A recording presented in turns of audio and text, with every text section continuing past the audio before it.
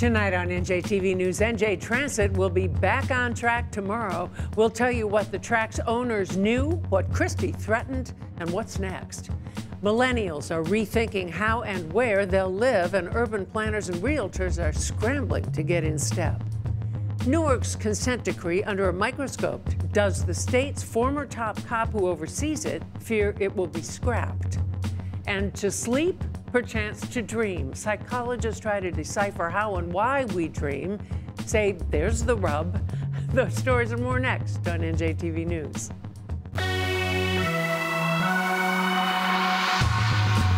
Major funding for NJTV News is provided in part by RWJ Barnabas Health. Let's be healthy together.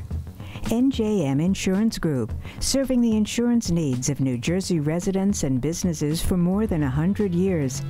And Horizon Blue Cross Blue Shield of New Jersey, an independent licensee of the Blue Cross and Blue Shield Association.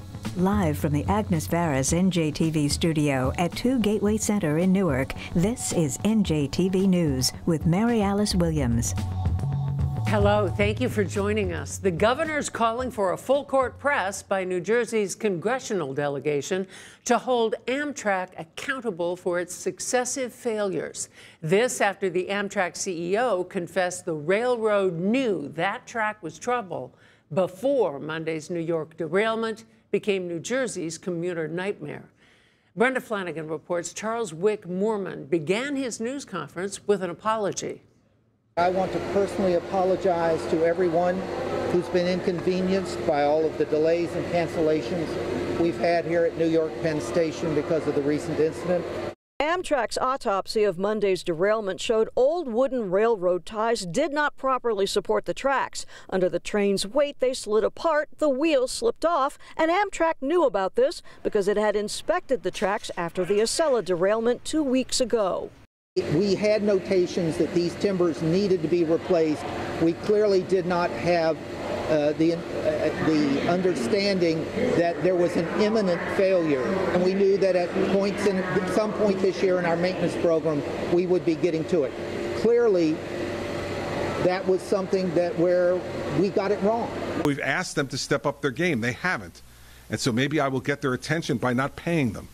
An exasperated Governor Christie last night fired off an angry letter telling Amtrak New Jersey Transit would withhold its monthly $2.5 million rental fee for using New York's Penn Station because the derailments indicate Amtrak does not take its obligations seriously and has not effectively applied NJ Transit's considerable payments to the proper maintenance of these assets. We just made a bulk $62.5 million payment to Amtrak. I have no problem with making the payments, but you've got to use the money to put the tracks in the right condition. I understand the governor is upset, and he has a right to be upset. I will say that withdrawing funding is not going to solve any of the problems. Democrats supported withholding payments to Amtrak. The governor has every right not to make payments to Amtrak until they fix this problem.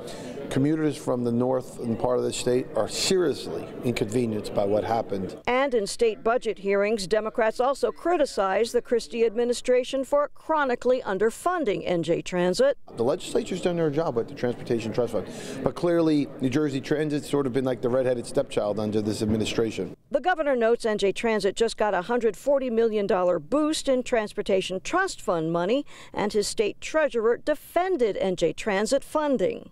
We think that there's an appropriate level of resources going to transit. More worrisome, the Trump administration's cut critical funding for the Gateway Railroad Tunnel project under the Hudson. Senator Cory Booker criticized the move, especially in light of Amtrak's double derailment. My office phone is blowing up. There is anger. There is frustration. The busiest river crossing in North America is the Hudson River crossing, and yet our infrastructure is outrageously out of date. The president was evasive in a New York Times interview, saying he'll appoint a commission to study infrastructure projects, including Gateway. Oh, God. we can't afford a commission to study it. We don't have the time. There's no need to study this problem. It's been studied. There's enough historical information on this. Even his side knows that has to be fixed. Meanwhile, Governor Christie says he will speak with Amtrak's chairman later tonight about what it will take for Jersey to start paying rent again. Amtrak says it expects tomorrow's rush hour to be back to normal. In Whippany, I'm Brenda Flanagan, NJTV News. A boil water advisory in Bergen County. That tops tonight's Garden State Express. Our first stop, Ridgewood, where residents have been told to boil their water after groundwater tested positive for E. coli. The contamination zone also includes parts of Wyckoff and all of Glen Rock. Water contaminated with E. coli could cause diarrhea, cramps, nausea, and headaches. Most at risk, infants and children, the elderly, and people with compromised immune systems. Next to Jersey City, where the most storied high school boys basketball program in state history is closing.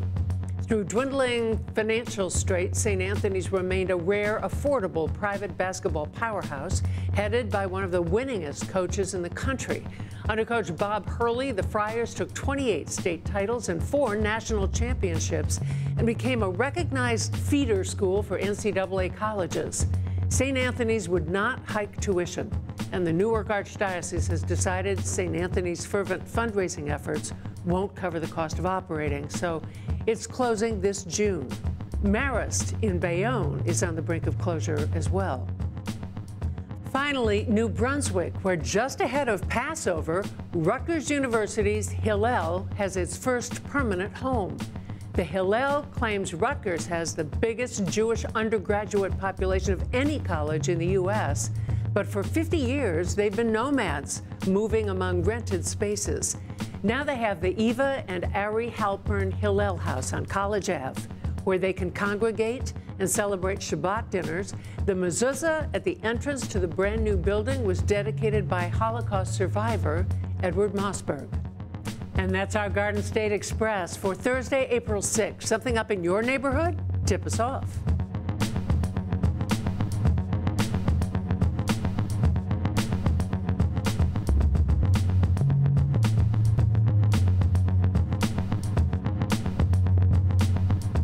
After 2 generations of out-migration, millennials are reversing course, leaving their parents' leafy suburbs and returning to urban centers where they can live and play and work, or at least access reliable mass transit to get there.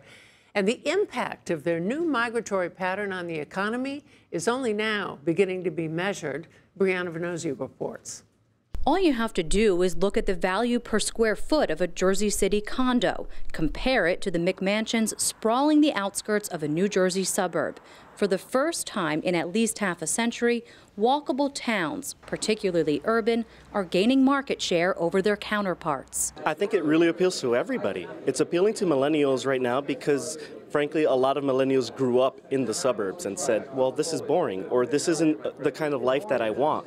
They're finding that, and you know, it doesn't really just mean living in New York City, and it doesn't just mean living in the largest city. Walkable urbanism can happen in the context of anywhere. As housing and lifestyle preferences shift, George Washington University's Center for Real Estate and Urban Analysis is tracking the trend toward urban walkable places, reshaping the landscape. We found 149 walkable urban places. 31 of them are in New Jersey. New Jersey's doing pretty well in walkability, but they need to do better, and I think some places are getting it. These are neighborhoods where you can get to your local grocer, coffee shop, school, or restaurant by foot, even bike or public transit. Places like Princeton, downtown Jersey City, and Hoboken, but even Trenton and downtown Linden. We've got a giant asset in New Jersey. This huge, valuable asset, which is a lot of rail stations. Now, I work in cities around the country.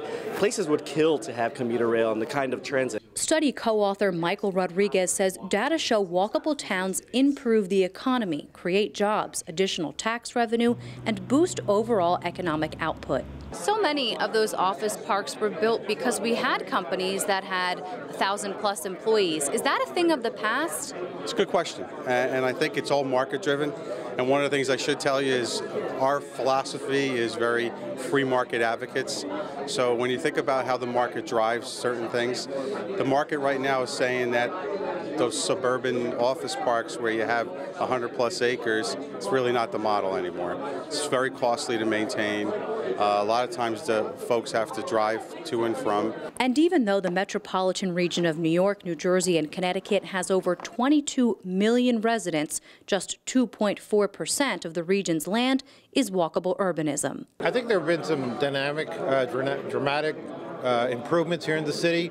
Clearly, NJPAC was sort of the initial spark, but so much more has happened recently, the Haynes buildings. But there are other things. There's residential development that's going on. Much of it's still publicly assisted and needing some support. Downtown Newark is one example of an emerging walk-up that's also meeting social equity challenges. In other words, avoiding gentrification, at least so far, by building more mixed income and multi-ethnic places. Advocates want policymakers to listen up. The cost of regulation and development in New Jersey is expensive. It could take upwards of over a decade to develop something, which is way too long to, there's momentum now for these types of products, and we should jump on it now. The reality is these walkable places have impact on real estate value, but the unanswered question is how much they'll retain in the next 25 to 30 years once those millennials have grown. In Newark, Brianna Venozzi, NJTV News. Standing by now with a look at today's business news is Rhonda Schaffler. Rhonda, we're number one. Mary Alice, I don't think we want to be. This probably won't come as any surprise to New Jersey homeowners. The Garden State once again had the highest property taxes in the country last year.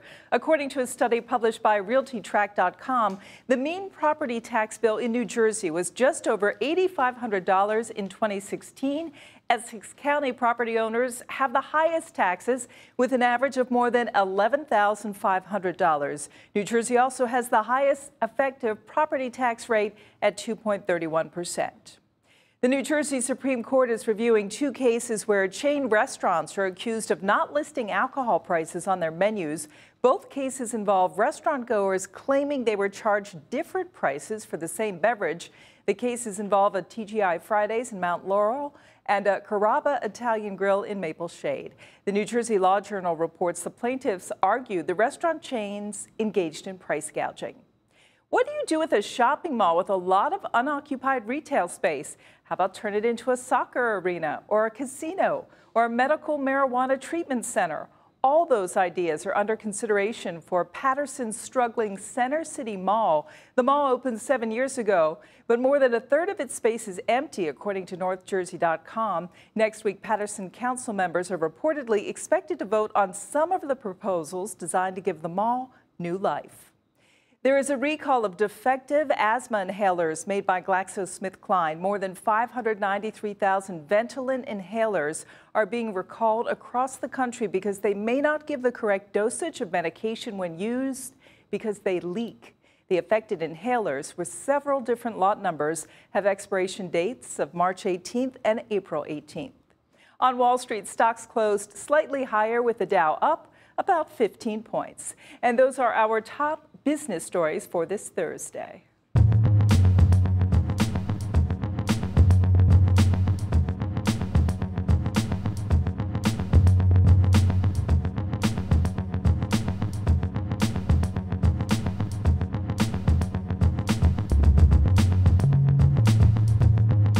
Christie ally Bill Baroni, convicted and sentenced in the Bridgegate scandal, has been disbarred. Unless his conviction is overturned on appeal, the former deputy executive director of the Port Authority can no longer practice law. Meantime, former State Attorney General Peter Harvey is now monitoring Newark's police consent decree for the U.S. Department of Justice. He's set to deliver the annual Byrne Lecture on the powers and purpose of the Attorney General. Michael Hill spoke with him. Mr. Harvey, thanks so much for talking to us. What's the future of the consent decree in Newark? Well, I think it's going to be as it is written.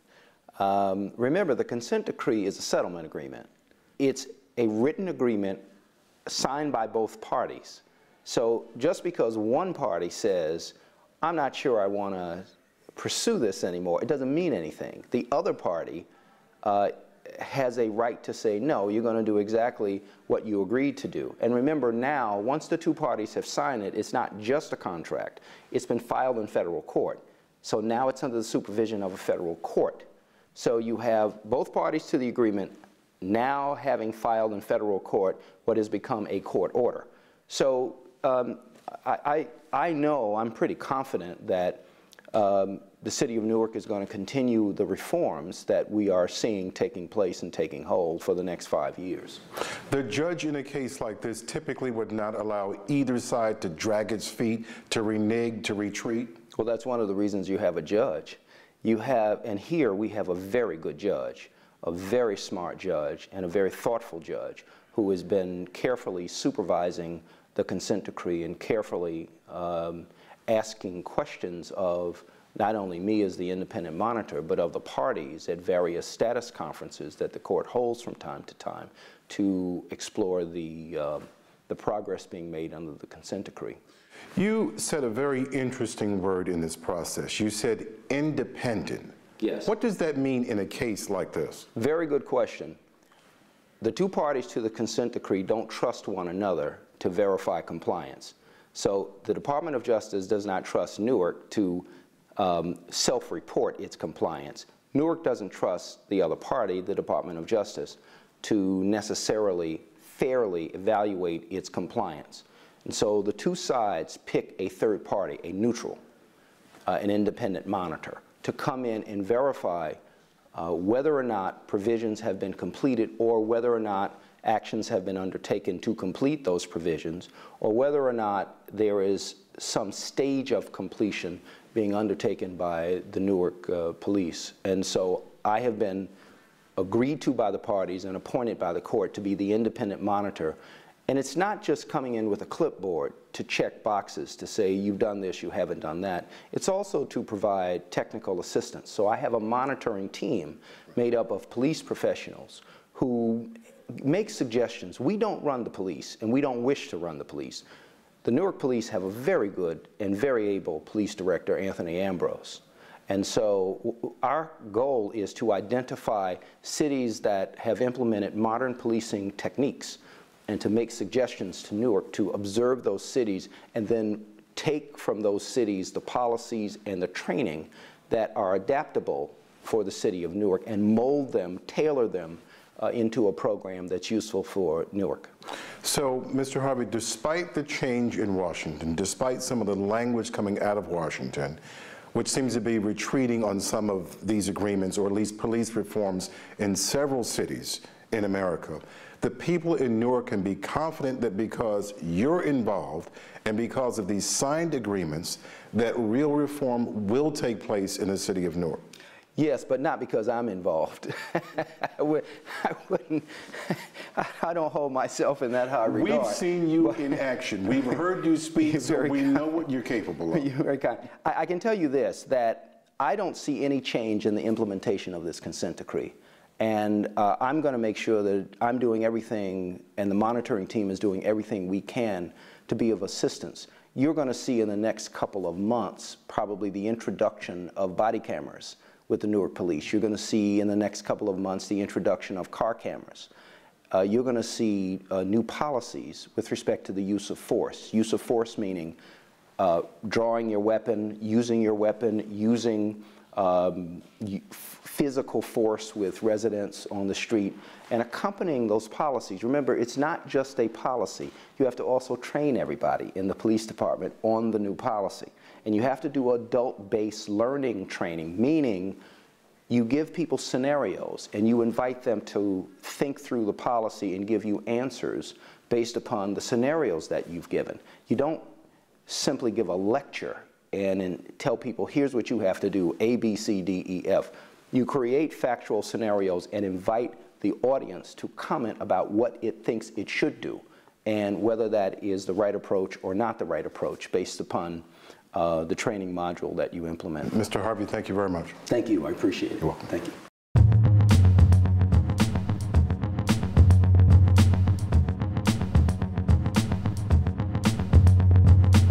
Outcry from LGBT advocates who say the U.S. Census Bureau's decision to exclude from the next census questions regarding sexual orientation and gender identity keeps their needs closeted. Aaron Delmore reports. 3 years to go until the next census, but the questions are due now. And much to the dismay of LGBT groups nationwide, a chunk of previously drafted questions have suddenly been left out. So when you don't count a group of people, they're essentially invisible when it comes to any type of federal funding or government grants. And so when there's 0 people represented from the LGBT community in the census, people will look at that data and have no idea how many resources are needed to help the community. 2 sections of proposed questions were removed from a draft submitted to Congress by the Census Bureau. They focused on sexual orientation and gender identity. A lot of health organizations receive federal funding for STDs, HIV and AIDS, certain types of cancer that specifically are at higher rates in the LGBT community. If we aren't recorded, then there's no argument for federal agencies to provide more funding to address these needs. LGBT rights groups say it's a low blow by the Trump administration and a harbinger of social policy to come. The LGBT community being counted on the census has been an important issue to our people for decades, and we are moving in the right direction. There's absolutely no reason why we should not count the LGBT community. It's a direct attack from the Trump administration to LGBT people, and it's disgusting. Well, it's pretty frightening that already they're trying to make believe LGBT people don't exist as if we're not Americans. And we had finally made a lot of progress to include ourselves in the country's population. We are taxpayers, we're hardworking people, we deserve to be counted in every census. It's ridiculous. Do you think that the changes we've seen in the draft questions for the 2020 census are a reflection of the Trump administration? I believe they certainly are. Assemblyman Tim Eustace is a co-sponsor of legislation to include voluntary questions on sexual orientation and gender identity in some surveys administered by the state. What I keep telling people is we have to build our own wall to protect our own citizens, and that's what we're attempting to do. Assemblyman Eustace says it's not just LGBT people who'll be affected. He called it the tip of the iceberg. It gets to be all of the people that have been called PC over the years who wish to be identified as who they are. If a Native American wishes to be called a Native American, that should be their choice. And on down the line. And what they're trying to do is dismantle what they called PC, which is actually respect for our citizenry. And it's important that we pay attention as every day goes by as they dismantle respect for the citizens of this country. For NJTV News, I'm Erin Delmore. Blue Cross Blue Shield of New Jersey, an independent licensee of the Blue Cross and Blue Shield Association. It's one of the behavioral science's greatest unanswered questions. Why do we dream? The ancients believed the soul wandered as the body slept. Modern psychology has less poetic but more practical theories. Lauren Wonka reports on the stuff that dreams are made of. We hop into bed, pull over the covers, drift off to sleep, and eventually step into another world of sorts, dreamland. One of the questions is, does everyone dream? There are some people who say, I never dream. Everyone dreams, and it's just a matter of whether you remember the dreams or not. Why do we dream? It's a great question. I wish I could answer it. There is no actual definitive answer about why we dream, so there are lots of theories. Psychiatrist Dr. Ramon Solca says Freud believed dreams represented our unconscious thoughts. So by analyzing dreams, he could get a better understanding of who people are and what made them tick. As we let our defenses down each night, as we're relaxing and as we're beginning to fall into that sleep, our brain starts to share those deep buried thoughts about what we think about, what we're made of, our experiences in the past, and that's what dreams represent. Others believe in a more biologically based theory. It's really our brain resetting, so it's our brain's way of organizing our memories. Some people think that the link between sort of that unconscious view and the biological is that there are those neurons or the brain cells that are firing, and so as you get a fragment of a memory, your brain tries to make sense of that, and that becomes the dream. So that's part of the reason why dreams are often unusual or weird or don't always make sense, because it's just a fragment of it, and your brain is really trying to make sense of the experience. Sleep is a restorative process. There are several stages. Dreams typically occur during REM sleep. Rapid eye movement. This is an example of what a person's brainwaves look like in REM sleep. When we were first beginning to observe people doing sleep studies, we noticed that people's eyelids would flutter and that their eyes would be fluttering underneath while they were sleeping. And so that's how you know you're in that segment of sleep. People usually dream 4 to 6 times each night, and they're not always good dreams. Dr. Salka says there's no specific reason why most people have nightmares. They're simply bad dreams. But for others, those nightmares could be a symptom of a more severe sleep disorder, night terrors. That's treated here at the Center for Sleep Medicine at Jersey Shore University Medical Center. Those who suffer from depression and anxiety like PTSD may be at an increased risk for nightmares and insomnia. Some of the medications used to treat depression and anxiety can interrupt and affect dreams, says the doctor. Still, humans aren't the only ones who dream. There's some studies that show that, in fact, all mammals dream, so that, the belief is that, well, we don't know since we can't obviously talk to the animals that they're dreaming, but they clearly have the rapid eye movement portion of the sleep cycle. Dr. Salka isn't surprised researchers still don't have a firm answer on why we dream because of how complex the brain is. But with medical advances in brain imaging and other technology, he expects the medical community will have a better understanding about dreams over the next 10 to 20 years. I'm Lauren Wonko, NJTV News. Tomorrow on NJTV News, years after the horrific Avalon fire, efforts to alter building codes to make homes safer. To share any story you've seen tonight, go to njtvnews.org. I'm Mary Alice Williams. For all the men and women of NJTV News, thanks for being here. See you tomorrow.